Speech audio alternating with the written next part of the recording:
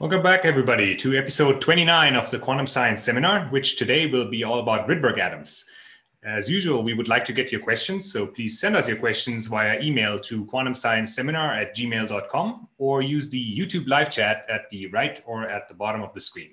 If you'd like to join us for a discussion with our speaker today after his talk, please use the Zoom link that I will post in the YouTube chat at the end of the talk. Please also note that there's a 30-second time delay between what we're doing here and what you see on YouTube.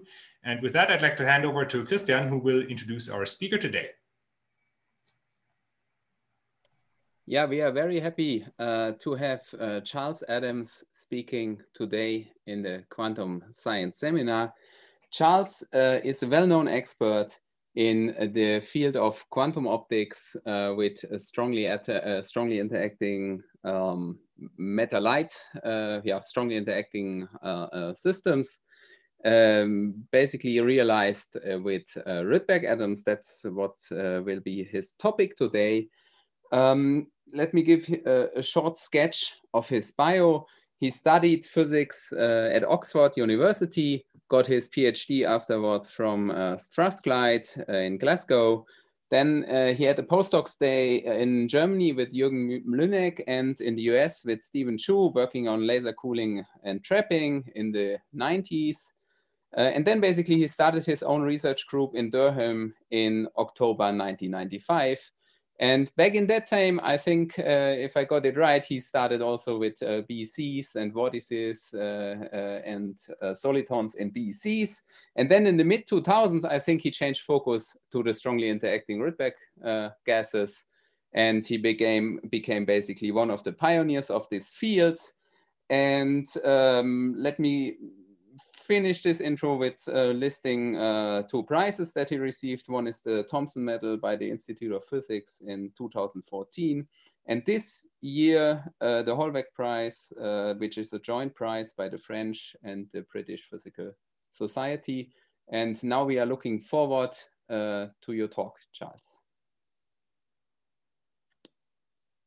Charles, you are muted still. Thanks very much, Christian, for that kind introduction. It's really a great honor for me to give one of these series of talks, because I think it's a wonderful initiative that's come out of the crisis that now we can be in some ways more connected around the world. So I just want to begin by showing you where I am. So this is a map of England, a population map of England. So our lab in Durham University is here. This is the city of Durham. A picture of it, but for most of the time I'm actually over here in this big wilderness, which, as you can see by a local picture, is not a bad place to be, although the weather now has been really terrible for the last few months. So we're looking forward to the spring and better times ahead. So for some reason my screen is frozen. So let me just try and start again.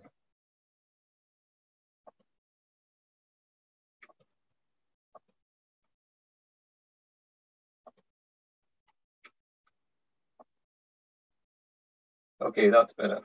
Okay, right. So I wanted to call my talk "The Rise and Rise of Rydberg Atoms" because it's been an amazing success story. People were working on Rydberg atoms, almost 100 years ago. And then there was a big activity with the invention of lasers in the 1970s. And then there was this kind of modern era of Rydberg physics that kind of began around 2000. So one of the seminal theoretical papers was in the year 2000, when they were proposed how to use the strong interactions between Rydberg atoms in order to make a quantum gate. So that initiated many people moving into the field and trying out some new ideas. And then the field really flourished in the 2000s and the 2010s. And so by 2016, this is a Physics World article, which was called "The Rise of Rydberg Physics," and was talking about some of the interesting things going on. One of them is this strongly interacting photon idea, which was the area that I'm going to talk about today, and we're still working on. But the other interesting area, which I'm sure some of you know something about, is the Rydberg quantum computers. And this has really been something that's coming up very fast now. And I think it would also be right to claim that the Rydberg quantum computing systems also have demonstrated what you might call quantum advantage, similar to some of the other systems that we hear about. So soon you'll be able to buy these machines and or at least run your programs remotely on these machines. So this is the one that's being built in Paris by Pascal. There's an activity in the UK that's led at Strathclyde by John Pritchard. That's a recent picture of the group there with their lasers just delivered. Okay, so for me, when I became interested in Rydberg atoms, one of the things I found fascinating is that once you start looking at these diagrams, these energy level diagrams, you realize there are transitions throughout the electromagnetic spectrum. So when you work with atoms, you're used to the idea of having these strong optical transitions between the ground state and first excited state. But when you sort of open your mind to other excited states, you realize there's transitions everywhere. So whatever region of the electromagnetic spectrum you would like to work in, you can find transitions in that region. So there's transitions in the terahertz region, there are transitions in the microwave region. And the aspect that I became really fascinated by was the ability that we have to couple all these regions together. So you can couple sort of microwave fields to optical fields or terahertz fields to optical fields, all using the structure of atoms. And that's basically going to be the main theme of my talk, is how you basically couple between these different regions or these different frequency domains. So very soon after we started looking at Rydberg atoms and we worked on this idea of Rydberg EIT, one of the very first things we wanted to do was say, what happens when we apply microwaves? And so this is a paper that's over 10 years ago, old now, where we were looking at Rydberg atoms and we apply a microwave field. And it was basically as soon as we could get hold of some microwave source, we started to do these experiments. And the funny thing for us at the time was that the interactions were so strong that we actually had to move our microwave source to the other side of the laboratory to stop it completely saturating, the effect being too strong. So these interactions with microwave fields and Rydberg atoms was something that we had to learn of. They're enormous, and that was something that we had to get used to. But of course, something that's big is generally useful, and that's why Rydberg atoms are so useful, because they have these enormous dipoles and these enormous interactions with each other and with fields. Okay, so the main theme of my talk is going to be about how we can couple these different fields together, and in particular, how we can map these strongly interacting or strong microwave transitions and their properties down into the optical domain.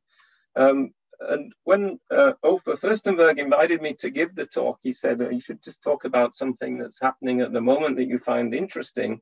And that gave me a dilemma, because we have many Rydberg projects in Durham and they're all fascinating, and I thought it would be too difficult to try and cover them all. So I need to focus a little bit, but I'd like to just spend a few moments talking about some of the other projects just to give you an idea. But they all share this common theme where you couple optical to microwave or optical to terahertz. So the first project I'd like to mention is led by my colleague, Matt Jones. And it's a solid state project. So it was a new activity for us in Durham. We've always worked with atoms and molecules. But now Matt has started this solid state project, and it's based on this cuprous oxide crystal. Because in cuprous oxide, you can also excite Rydberg states. So these are excitonic Rydbergs. And this is part of a big collaboration also with Cardiff. So they bring the sort of solid state expertise. And what we've been doing, as soon as we could see a Rydberg series, so this is a nice spectrum here that we've recorded showing these excitonic Rydberg series. So there's a P and a D and an S series. And then we shine on microwaves, and basically this spectrum changes. So these are very, very recent results. And what we find is that basically we can see the effect of the microwaves coupling to these Rydberg excitons. And if you want a practical device, it actually works as a very nice electro-optic modulator. So this is our light. And then when we apply the microwave field, we actually generate sidebands. And these sidebands are at plus and minus 20 gigahertz. So it's a very high frequency electro-optic modulator. And that's something that we're just beginning to explore, but we're hoping to take this in the quantum domain and start to think about doing quantum optics experiments using this solid state cuprous oxide Rydberg medium. So some of the things that I'll tell you about today using atoms, we're thinking about, can we also do those things in the solid state? And then another project that's, again, quite different, and it's quite applied, but again, it mixes this same theme of mixing different regions of the electromagnetic spectrum. So in this case, terahertz. So there are terahertz transitions between states in the Rydberg series.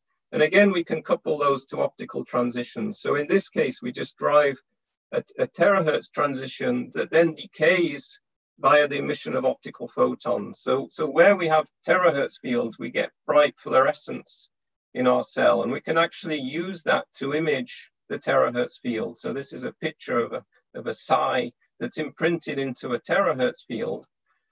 This is an actual movie of a droplet. So usually water is very opaque to terahertz. So here you can see this. And it turns out that this detector is extremely sensitive. So this is the team working on our terahertz. It's led by my colleague, Kevin Weverill.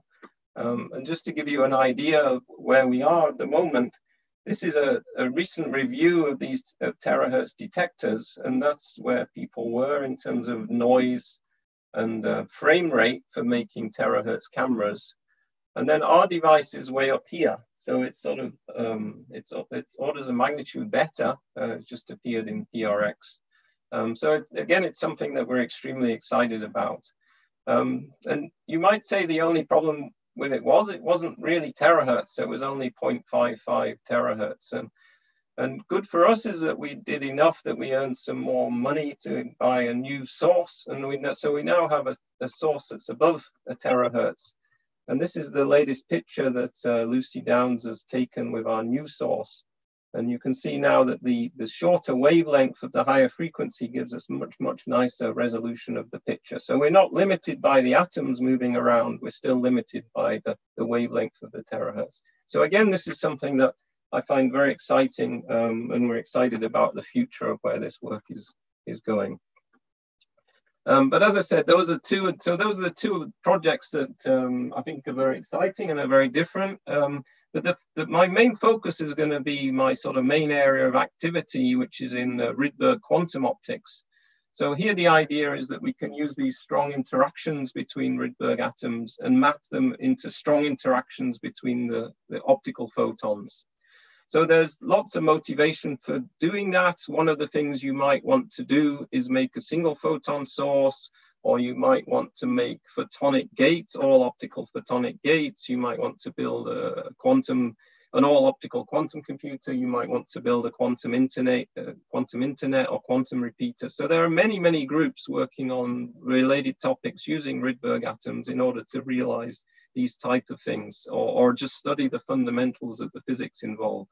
I just highlighted one paper here because I think it's from this year. It's from the group at JQI, and they have the most impressive single photon source. So you here see a coincidence counts, and basically they almost never get two photons in the same pulse. So this really just shows the power of these Rydberg systems in order to produce very nice, clean single photons. So I would just like to make a few points about why it's worth working with photons, because sometimes if we're more in the sort of atomic physics community, we tend to think of atoms, but photons are, well, the selling points is it's easy to have many photons. So usually we have too many. So when we have a laser source, we have many photons. So it's actually hard to get to the single photon regime. Photons are very robust. So even at room temperature, they're very stable qubits, if you like. So we've seen some nice results on that recently and in other areas.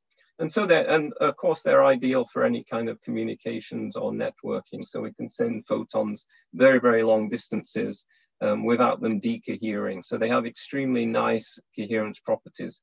So the sort of negative, so to speak, is that making photons interact is still a challenge. So we have There are many systems where this can be done, but in some ways it doesn't really work well in any system. And even in the systems I'm going to talk about, there are still challenges to overcome in order to achieve strong photon-photon interactions. So it's still a very, very active area of research. So this whole area of quantum nonlinear optics based on Rydberg atoms is now a big field, and that's going to be my main focus. But there's another area that's slightly more applied, which is using Rydberg systems and light, optical light. And again, this idea of mapping between the microwave region and the optical region using something like Rydberg electromagnetically induced transparency to sense, as a sensor, to sense microwave fields, or as we saw before, terahertz fields. So this is also a kind of a big flourishing research area that's slightly more applied. And there are also commercial companies now existing in this space. So the stuff I'm going to talk to you about kind of bridges these two a little bit. So you can think of it as a bit as sort of sensing of microwave fields, or you can think of it as microwave control of nonlinear optics. So all our experiments tend to involve microwaves and light and single photons. So it's somehow synthesizing some of these different things together and looking at different directions we can go with that. Okay, so our photon team that's working on our Rydberg quantum optics, this is our photon team. So it's led by myself and together with my colleague, Kevin Werrell. And we have various support. And this is the picture that I stole from the Physics World article that kind of sums it up as well as anything. Okay, so what's the basic platform of what we do? So the idea again goes back to a paper that dates from around the year 2000 by Fleischhauer and Luken on what's called the dark state polariton using electromagnetically induced transparency. So in electromagnetically induced transparency, or EIT, we have some system, we have some free level system, and we have two lasers. So we have a probe laser and then we have a coupling laser. And usually this coupling laser is very intense. The probe laser could be very weak, so it could even be single photons. And so this coupling laser couples these two states, and it can create dark states. It can also create the phenomenon of slow light, and we can control the group velocity of light by controlling the intensity of this laser. So this is what we're trying to depict in this little video here, that if I send in a pulse on this probe transition, so that's a red pulse, and then I change the intensity of the coupling laser, this is this blue line here, so we decrease the intensity of the coupling laser, then what happens is you gradually slow down this pulse. So the group velocity actually increases.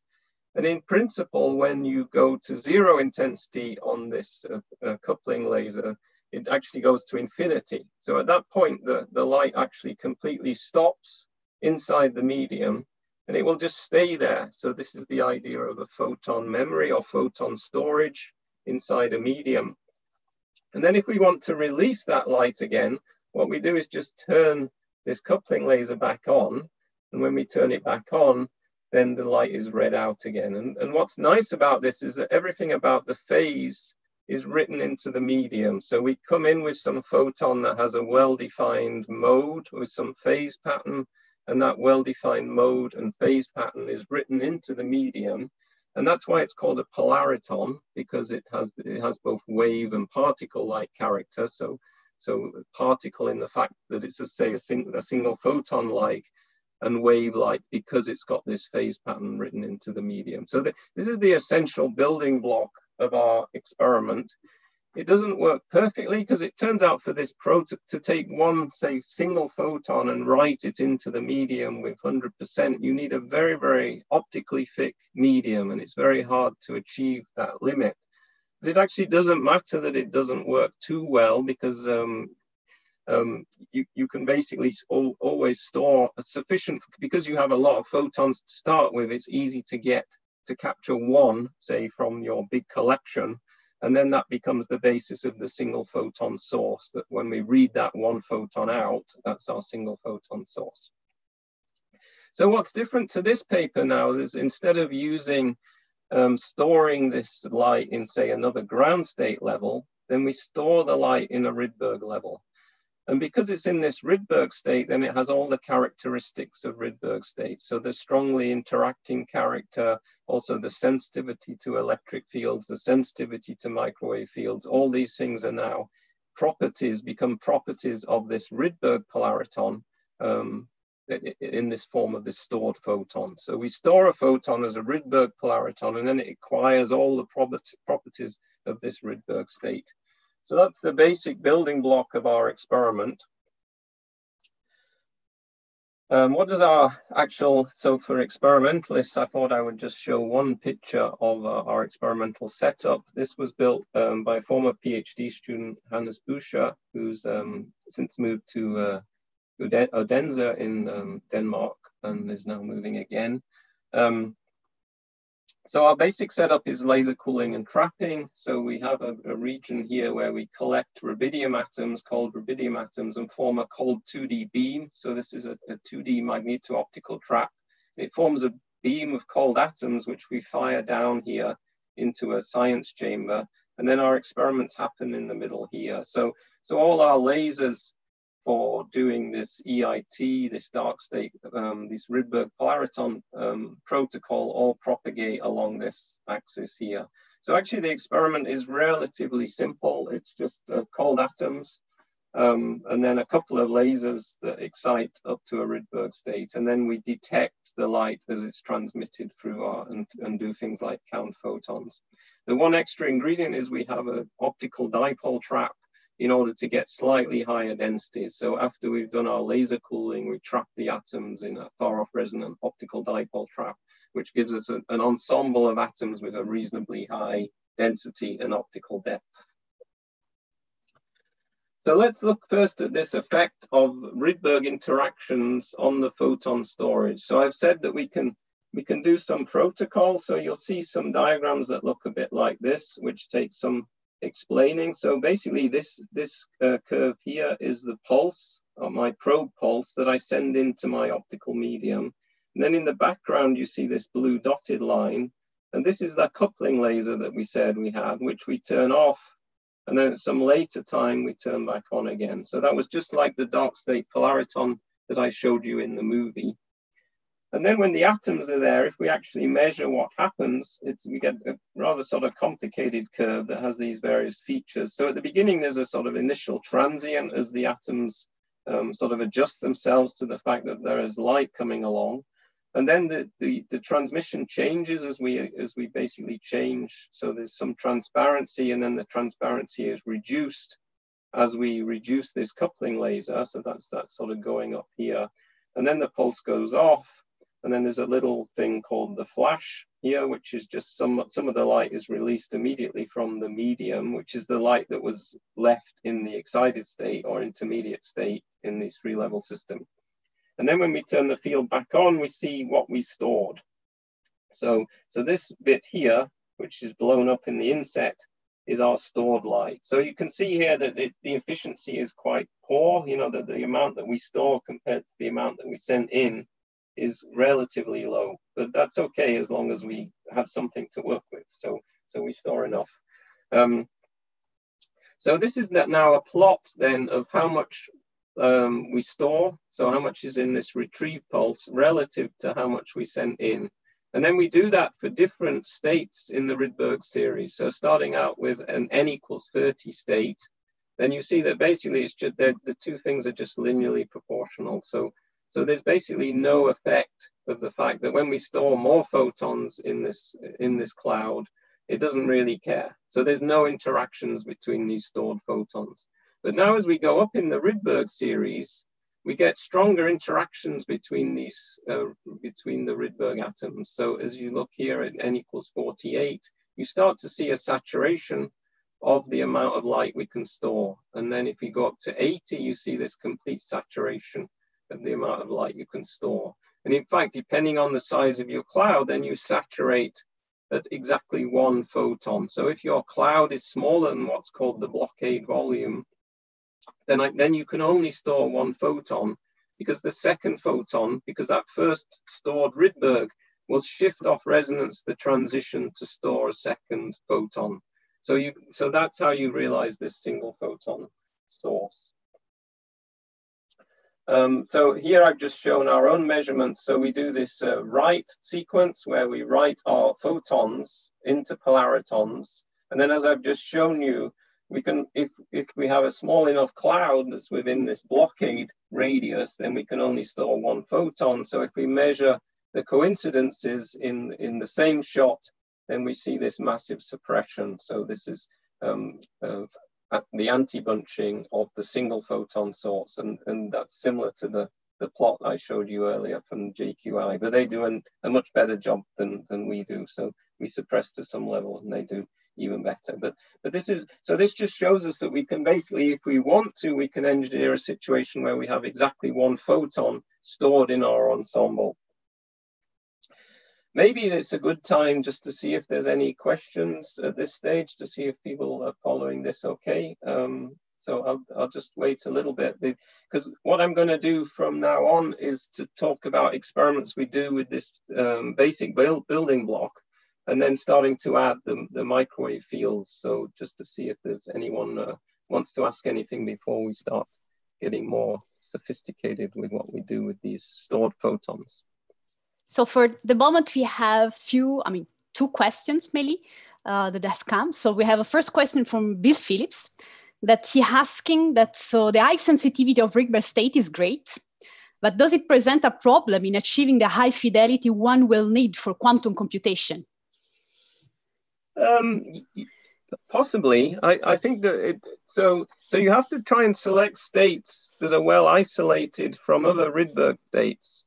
So if you can, it's all about control. And so if you can control your sort of two-level system and know what all your phase shifts are going to be, then it's okay. But if you can't, but I think we're in a fairly good position for that. So currently the limits are really to do with the lasers and maybe the motion of the atoms.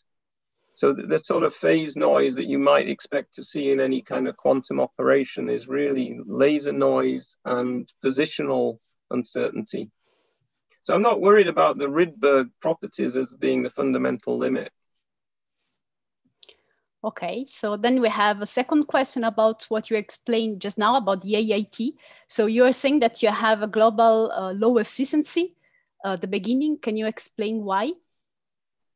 Yeah, so in this dark state, so basically what you're doing is you're taking a photon that might have a bandwidth of like a megahertz, and it's many meters. So if you take a narrowband photon and you say, how long is that photon? It's actually many meters long.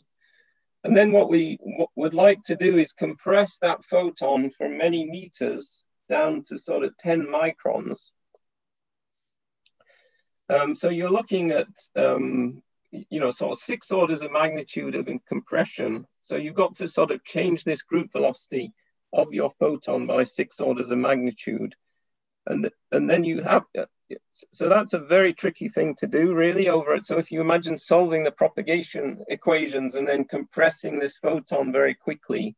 So it turns out in order to do that, you need extremely high optical depth. And it's very hard to achieve the optical depths that you need. So basically you need densities that are extremely high.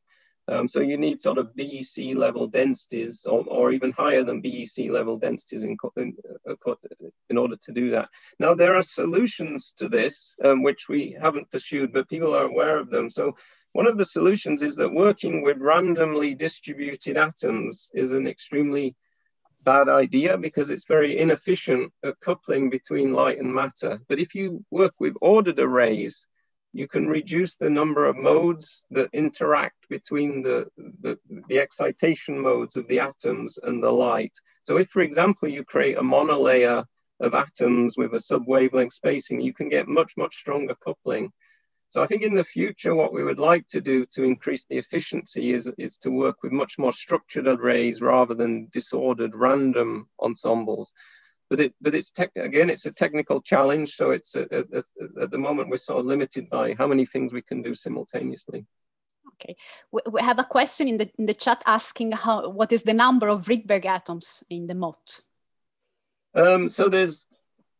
So the number of atoms we get is limited by this blockade volume issue. So depending on how high you tune in the Rydberg series, So if you imagine that basically if I create one Rydberg atom in let's say an n equals 80 state, then the next nearest one might be 10 microns away.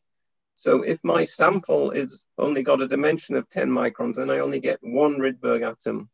But if my sample has a dimension of 50, let's say it's a line that's 50 microns long, then I can store 5 Rydberg atoms or 5 Rydberg excitations. So it's a question of geometry and what Rydberg state, how many Rydberg atoms you get.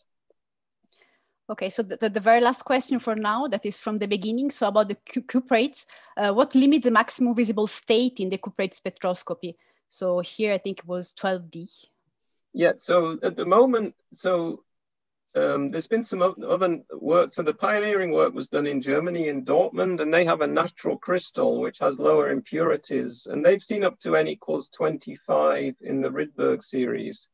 And it seems that a lot of the limitation is that you create almost like a plasma in the medium. So you create a lot of free electrons that are then perturbing the Rydberg states, and they broaden them so much that you can't resolve them. So the goal is to try and work out how to create very pure, homogeneous cuprate crystals. So crystals of this cuprous oxide that don't have these bad effects going on. So that's obviously much harder in solid state materials, but it's essentially copying what people learned to do in, say, silicon, where they learned to create extremely pure samples of silicon. So if we can learn how to do that, then maybe we can see even much higher Rydberg states in the series. Okay, thank you. I think that we can continue with the talk. Thank you, Charles. Okay, great. Thanks for the nice questions, everyone. Okay, so I've talked a little bit about storing photons in one of these channels. So we have, say, one of these traps, an ensemble of atoms, and then we store a photon and we store it in this Rydberg polariton. And we've done some experiments where we do 2 channels. So this is, so just a few years ago, we had a paper on where we looked at 2 channels, and this shows our 2 channels and the storage going on in the 2 channels. And they were completely independent, so they were separated by about 10 microns, so we can address them individually. So it starts to look a little bit like some of the Rydberg atom quantum computing experiments, where you can have this single site addressing of many channels, and now we can have interactions between the photons in this channel and that channel. So as soon as I can do experiments on 1 channel, I say I can do experiments on 2 channels.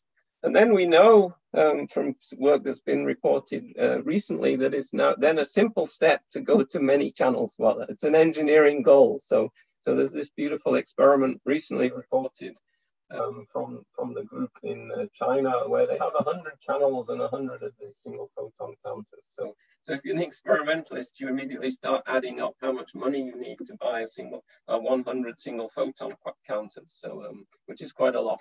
But we're not quite going there yet. And in fact, you'll see in the talk that we're very much concentrating on just 1 channel at the moment, because there's quite a lot for us to learn about the Rydbergs and the light matter interface based on a single channel. But I'm just suggesting that once we can do 1 or 2 channels, we can start to think about more and where we would go with that. Okay, so the big question that we've been asking for quite some years now, in fact, we first proposed it about 6 years ago, theoretically at least, but we're still looking at it and we still haven't really achieved it experimentally, is could we use the microwave fields to control the interactions? So we know that Rydberg atoms are strongly interacting. We know they strongly interact with microwave fields. And we know we can map these strong interactions into strong interactions between photons. So can I now use the microwave field to control the photon-photon interactions via the Rydberg states? So that's something that we would like to do. So the sort of scenario is something like this, that we might say write 1 photon as an excitation in 1 Rydberg state and another photon as a Rydberg excitation in another Rydberg state. So we'll call these 2 Rydberg states R and R dashed. And then I use a microwave field to couple this R excitation, so 1 Rydberg state, to another state that's then quite close in energy to this one. So these 2 have a much stronger interaction.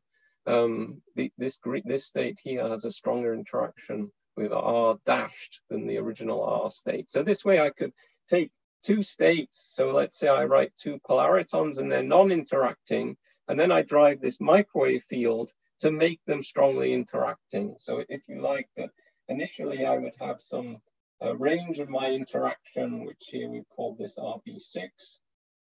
But then when I apply the microwave field, suddenly the range of that interaction gets much longer and it becomes this RB3.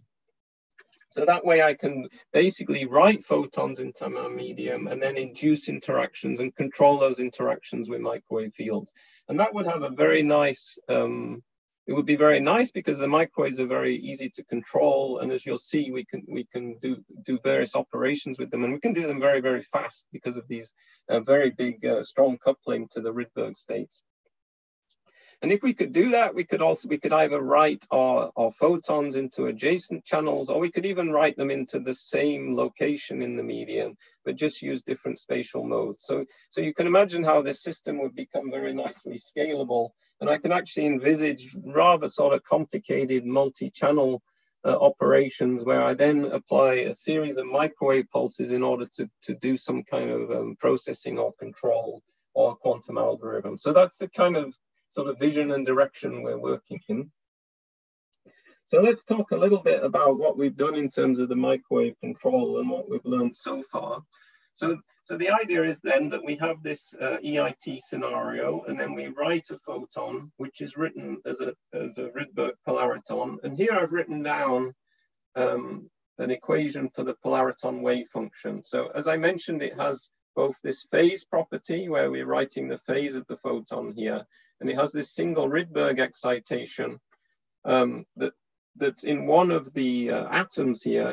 So there are n atoms, and one of them is excited to the Rydberg state, but we don't know which one. This excitation is shared amongst all atoms, and we don't know which is the excited atom. So we have to write it as a superposition of any one of them being excited.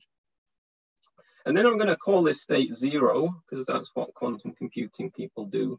And now we're going to apply a microwave field to another Rydberg state.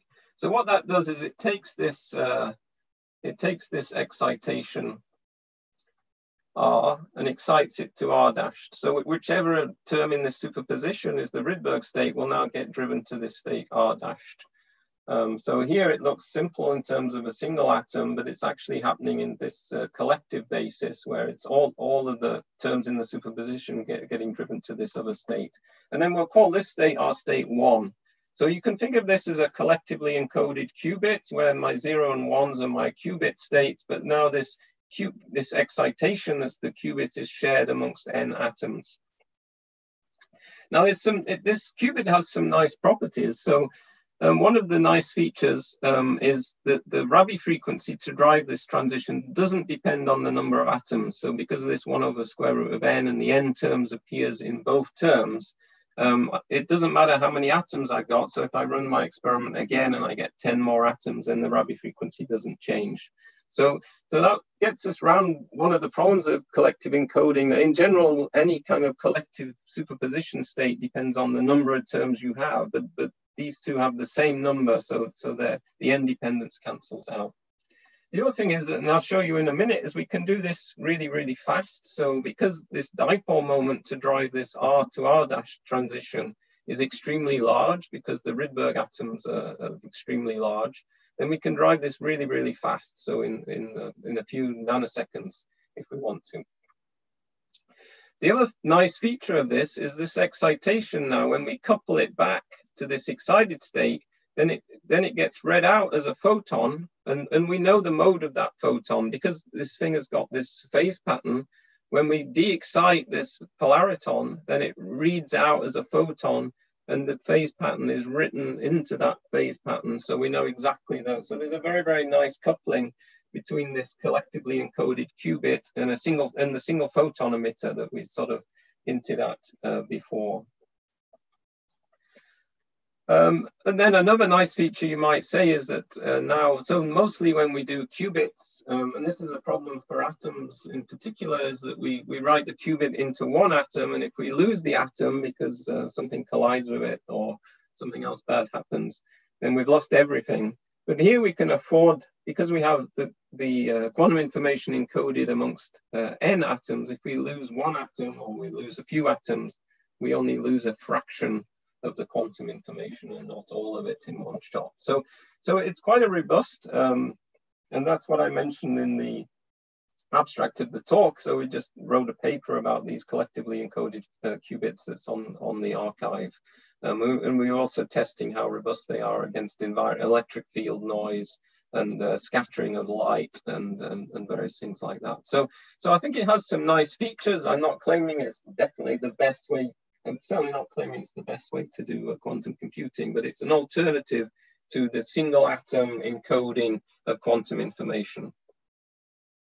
Okay, so given that we've got this collective encoding scheme now, let's look at some of these features. So I mentioned one of the nice features is that we can read this out in the form of single photons. So if I'm driving this collectively encoded qubit here with my microwave field, and then I also apply this coupling laser, then some of this Rydberg state here is driven to this excited state, and this excited state is the one that decays fast back to the ground state with the emission of this single photon. And this is our optical photon that we can then detect and count on our single photon counter. So the sequence in our experiment is relatively simple. It's the same one that I showed you before for writing the Rydberg polaritons, that I send in a pulse of this red light, which excites to this intermediate excited state here. And then I apply this coupling laser that excites to the Rydberg state, R. And now the extra addition is we're going to add a microwave field that couples this R to an R' state. And the sequence is just, so we turn on this pulse for a while, and then we're just going to leave on this coupling field and also leave on this microwave field and look at what happens. So while this microwave field is on, we can drive Rabi oscillations on this 0 to 1 transition here. But the whole time we're sort of dribbling out or leaking out population back to this E, and some of it is coming out as an optical photon. So we're going to see data that looks a little bit like this trace here. So I'll show you this in the real case. Now, one thing I want to point out here, and it relates back to, I think it was Bill Phillips's question about what are the sort of bad things that can happen with Rydberg atoms. And one of the bad things is that there are many, many Rydberg states. So it's actually much more complicated, and usually people don't tell you about this. So this is an experiment where, let's say we couple to this n equals 80 S state, and then it just shows some of the nearby P and D states. And you see that there are really loads of them. And then if I drive a microwave field from 80S to 79P, this is at 7.6 gigahertz, but there are actually other transitions that are very, very close. So just detuned by only 640 megahertz is a transition up to 80p here. So if I try to drive this very fast, so let's say I try to drive it at a gigahertz, then I'll also couple to this state because within the detuning, within a gigahertz, I'm also going to be resonant with this transition. So that's kind of that's actually the limit of how fast we can go. So in principle, we have enough microwave power that I can drive this transition at gigahertz. But if I do that, I start driving population to other states. So that's our kind of speed limit. But still, it's a pretty fast Rabi oscillation if you're going, 10 megahertz.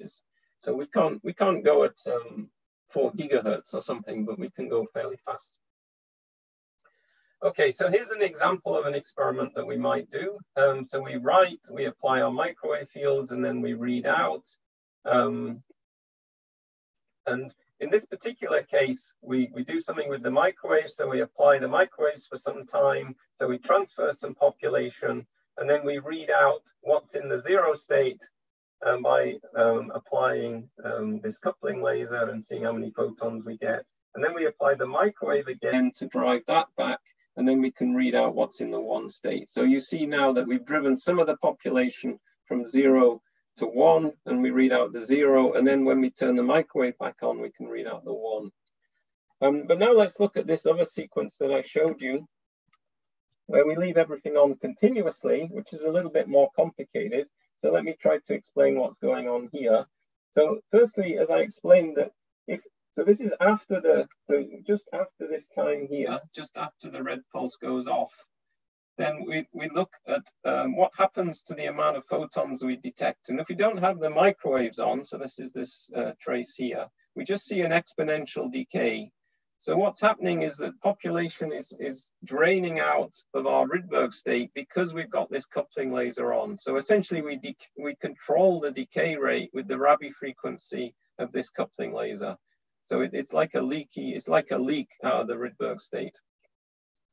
And now when we apply this microwave pulse, we can drive these Rabi oscillations between this 0 and 1 state. And so you see now these fast Rabi oscillations happening. But you also see, firstly, that the population decays initially much more quickly, but then it stops decaying, or almost stops. So we see this initially faster decay, and then something that's much more slow. And then when we stop the microwave, we see a big bump at the end here. So what's going on here? Well, we're actually driving, so what this microwave dressing field is, it's actually creating a symmetric and an anti-symmetric superposition of this 0 and 1 state. And one couples strongly to our readout, and one couples very weakly. So we have, if you like, a bright state and a dark state. So the bright state reads out very quick, and then we've only got the dark state left. So when we're over here, we're basically in this anti-symmetric superposition of 0 and 1, and this can live a very long time. So it's protected against decay. And if we measure the populations in these bright and dark states as we drive much stronger and stronger into the Rydberg series, so this is increasing the microwave field on the Rydberg transition, then you see that they equilibrate at about 50%. So we get about 50% of the population in the dark state and 50% in the bright state. So I think this is interesting because I'm doing kind of continuously monitoring of this qubit driving, and I can also build population, or if I want, I can post select on this dark state of the put it into this 0 plus 1 or 0 minus 1 basis, depending on how long I drive the system for. This is just using the same thing now, but looking at that long time dark state and then looking at how long it survives for. And I just wanted to show this to show that we can drive. So we've gone up to about 70 megahertz Rabi oscillations. And as I mentioned, eventually we would be limited by this populating other states. But you can see how these oscillations persist for a very, very long time, hundreds and hundreds of nanoseconds, and we can see many, many Rabi oscillations. So I think it's a nice feature that we can continuously watch our qubit, our collectively encoded qubit Rabi oscillating. Okay, so I now want to talk about some more, I think I'm getting close to so maybe I'll go fairly quickly through. So we've done a sequence of experiments, and maybe I'll go on to what I think maybe is the most interesting one, which is this. Let me talk about this one here. So I've talked a bit about driving with one microwave field, and now we can add more microwave fields. So as I showed you, there are many, many states in these Rydberg series, and I can couple to any one of them, but just adding another microwave with another frequency. So we now add a second microwave field. And what that does is, we talked about this state being a 0, this state being a 1. So if I couple to another state, this would become a 2. So I now have a collectively encoded single photon Q-trit that I can now do dynamics of this Q-trit. So I just want to show you some of the things we've been doing with that. So for example, let's say I want to prepare a given Q-trit state.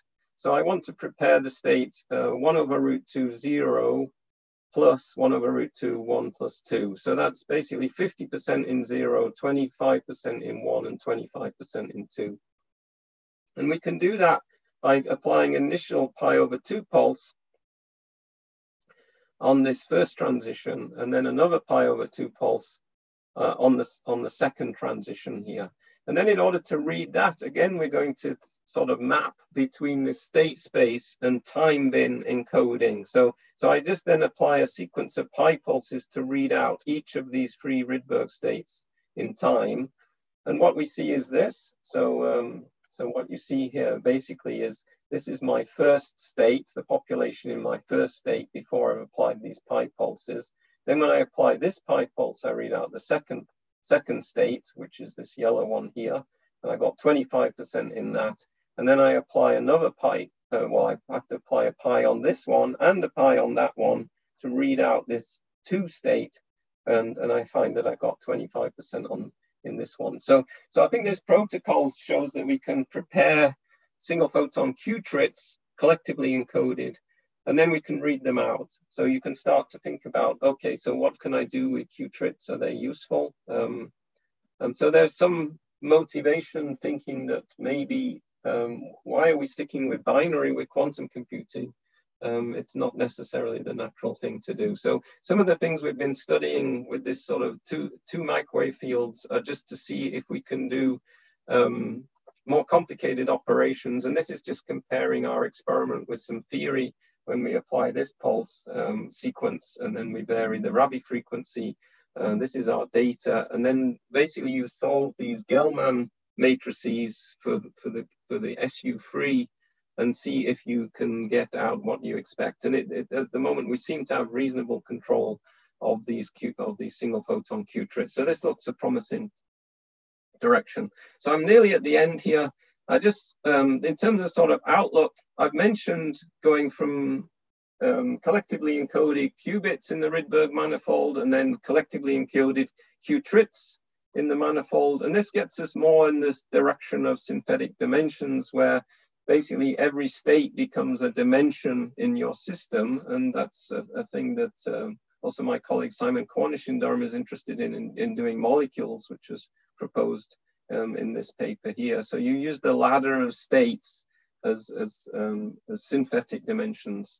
And also another sort of connection that I think is very interesting is also in the superconducting qubit community, which I think have been extremely successful. But they're also looking at new directions and collective encoding and things like bosonic encoding. And this is a very interesting proposal by Steve Gervin, which is something we also want to consider, where now the quantum information lives not in the matter qubits, but in the photonic modes. And I think our system is interesting for that because we can write many photonic modes into our ensemble and read them out at particular times and then do various sorts of processing on them. Okay, so I'm pretty much at the end now. I'm going to sort of just summarize what I've told you. So our basic platform then are these Rydberg polaritons that we store photons as Rydberg polaritons. Then they become strongly interacting. We can drive these polaritons to different Rydberg states using microwave fields. And there are various protocols we can drive and read simultaneously and read them out as a single photons, or we can do more complicated things like create qubits. Our outlook is to now look at how these photonic collectively encoded qubits interact with one another, also how these qubits interact with one another. We can hopefully, maybe some people will be inspired to come up with some good ideas and tell me what I should be doing in the next few years. So on that note, I'd like to thank everybody for listening, and thanks for this opportunity of being able to talk to you. Thanks. So thank you, Charles. We have some questions. So we have other question from Bill Phillips.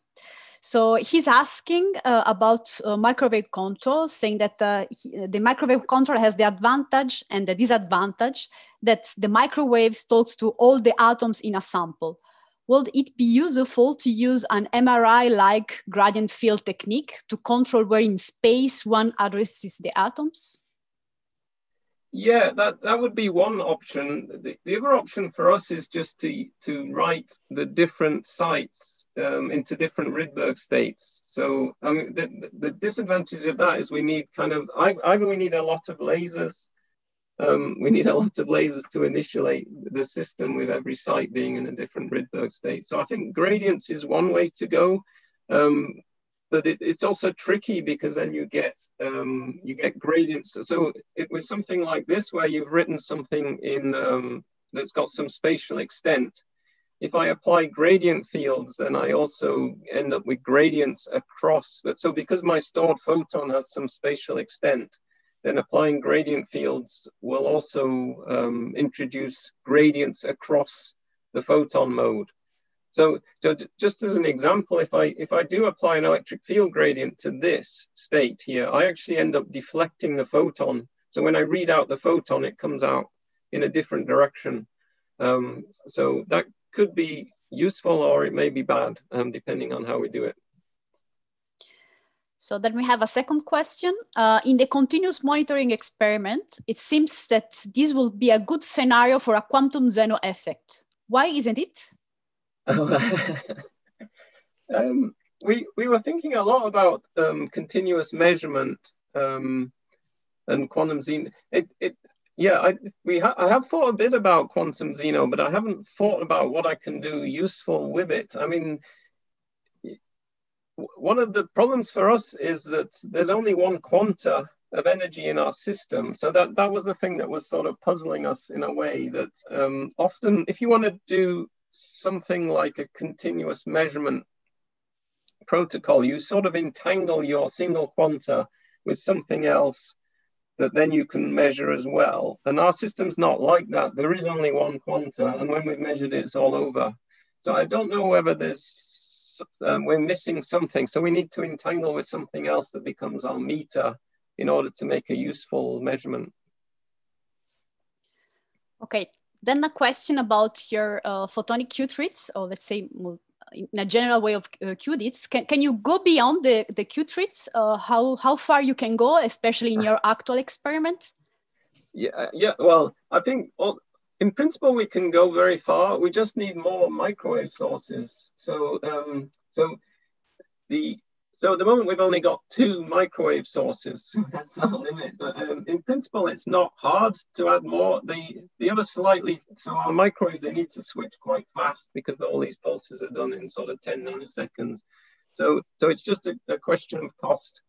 So if someone would like to supply us with another 8, let's say, microwave sources, then we could do qubits next month. Okay, so then we have another question, again from Bill Felix. So concerning the idea of using different photonic modes to store different bits of quantum information, is this essentially an holographic storage scenario? What is the limit to how many different qubits can be stored? It is a large number of atoms? I think that the limit is more based on the optics. So that you sort of you somehow need to make these modes distinguishable at the end of the day. So it sort of becomes an optics, a diffraction problem. So you need modes that you can then become distinct in the far field. So I think that you've got the whole sort of 3-dimensionality aspect of this. So you could imagine storing around in rings, and so I could certainly imagine in one cloud you could write sort of 10 or 20 spatial modes given our sort of current setup. Yeah. Okay. So then a very last question that asks to specify again how you go back from the level of the IGBR, the mapping from the photonics and the atomic state. So if you can distinguish on the photon that you can get back, which is the Rydberg state.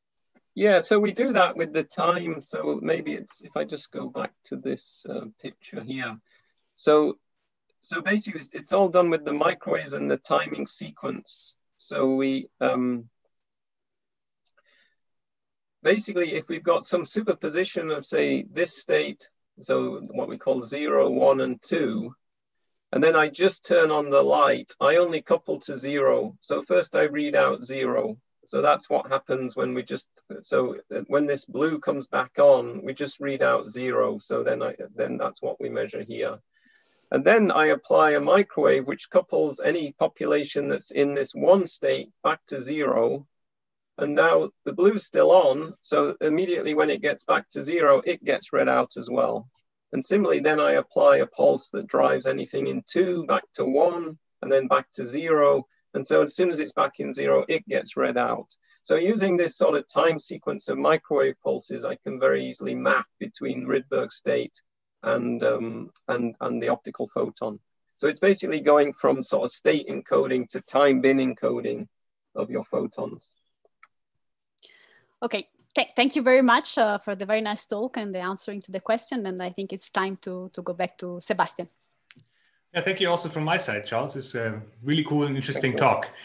I would like to take this opportunity to announce our second Young Researchers session that will take place on January 28th. Please have a look at the nomination page on our website for more information on how to apply. The deadline is January 6th, so I know it's tight, but you guys can do it. Next week on December 17th, we will have Dima Butker speaking about a new proposal to use the LHC in a very different way. He would like to use it as a novel light source and as a giant ion trap, so stay tuned for that.